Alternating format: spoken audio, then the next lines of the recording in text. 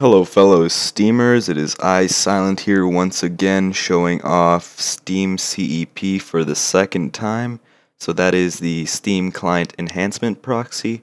Basically what it does is it modifies and adds features to the Steam website and community's traffic as it comes in, making it an overall safer and easier experience. I'll start off here by opening up someone's profile that I've decided to pick on today. Um, so this guy's Richard, 17 years old, likes to trade TF2. I just found this guy's profile off of Steam Rep, by the way. He's interested in buying and selling TF2 items. 11-year account. I don't know, seems pretty legit to me, right? Wrong. Let's turn on the proxy here and refresh the page.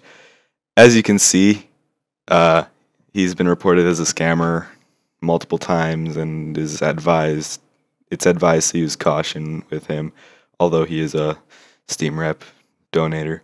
If you click here, it will actually take you to the Steam Rep website of his and display his profile so that you can get more details on the accusations.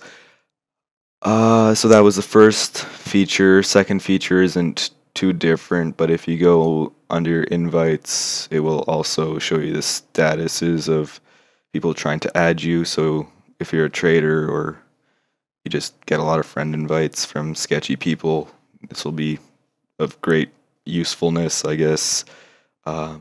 Without being too intrusive, it will just show you what their status is. These two features have only been improved from my last video. However, there's a completely new feature that I've been spending most of my time on, which is actually quite interesting.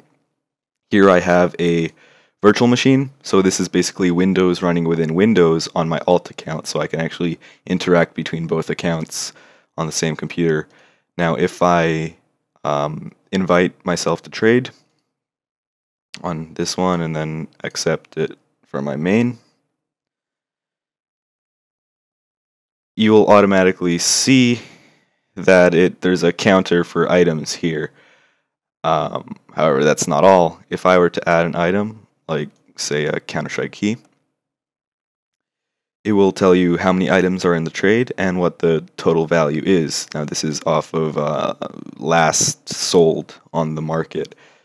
Add more, recalculates, and everything. This also works, of course, from the other end. So if I were to add a capsule here, one item at basically 8 cents. And yeah, you just trade or whatever. That is all for this video. I am very interested in hearing your feedback, whether or not you would use such a thing. Anything really. I mean, I'm working on this project in my free time, and I would like to know if I'm doing good and I'm going to be accomplishing my goal, or if it's just, a waste of my time and whatnot. But yeah, if you'd like to stay updated in the development progress, you can follow me on Twitter. The link will be in the description below. Thanks a lot, and have a nice day.